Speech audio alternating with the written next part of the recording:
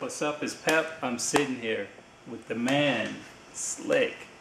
If you don't know who this is, you guys is lost. For real. Back in high school, like there were like a few people that whose work I used to love, like the graffiti and stuff, and Slicks was one. I mean, this had to be, well, like it was over like 21, 22 years ago, and I just remember your pieces. Oh, thanks. Like way back. So when did you first get into it? Graph? Yeah. Like doing graffiti. It probably started because I used to b-boy back in the day. Okay. Nice. Used to pop and lock, even before breaking. And man, so that's taking it way. yeah, this is when I was like, maybe junior high. And then when I saw graph associated with what we were into, the dancing, I kind of pulled towards the art side, because I was always an artist. I loved art, you know. And not to mention, I couldn't b-boy for the life of me, you know. I mean, the guys in my crew are badass, but like me, like especially when it came to power moves and shit like that, I couldn't hang, you know. So I gravitated toward the art, you know, which always been my shit, you know. That's dope.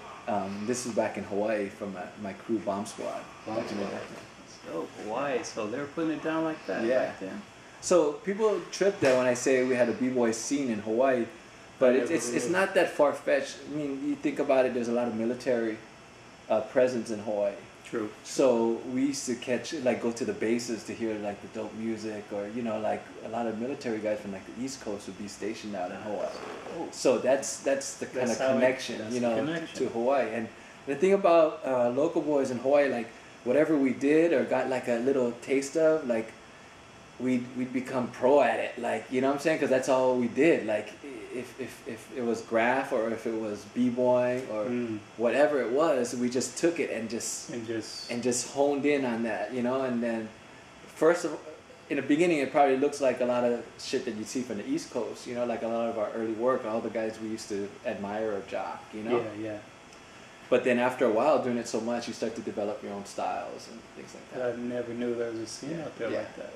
And what's crazy is that I think it was like maybe 87, maybe I moved out here, and it was actually, I made a deal with my family that I was going to stop doing graffiti and I was going to go to art school and make a career in like commercial art, you know. And you know, I used to jock those guys that do that super like photorealistic illustration with airbrush and all that, you know. So I dabbled in airbrush and all that.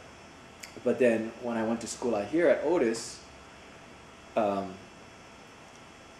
it was funny. I was right across the street from MacArthur Park, and that's where I met my crew out here, Kill to Succeed. And I just saw what they were doing, and it got me, and I was like, what school? You know, like, I was like, so it just, so it was like kind of like a rebirth in my career, you know, like.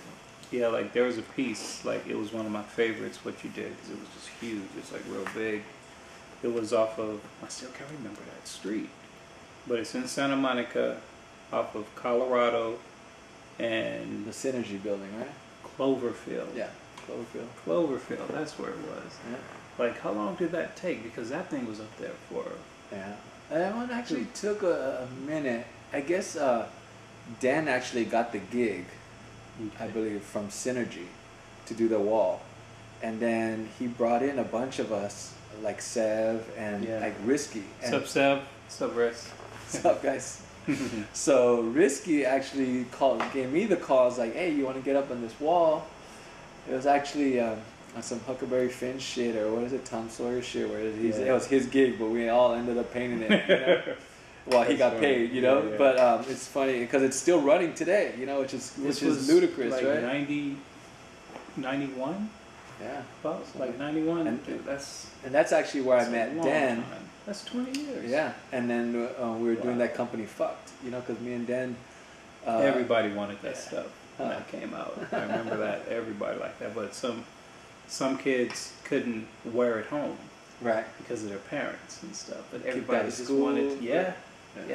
I remember that. Because back then the word "fucked" was just so like edge, you know. Now it's passé, you know. Yeah. I mean, it's like, why wear a fuck shirt when, you know, you can wear something that says "fuck" on it. Like, it's like, you know what I'm saying? Like, it's like now anything goes, you know. So. I remember those. But he's still doing his thing, you know. I think. It's cool. You know, trying to bring it back, you know.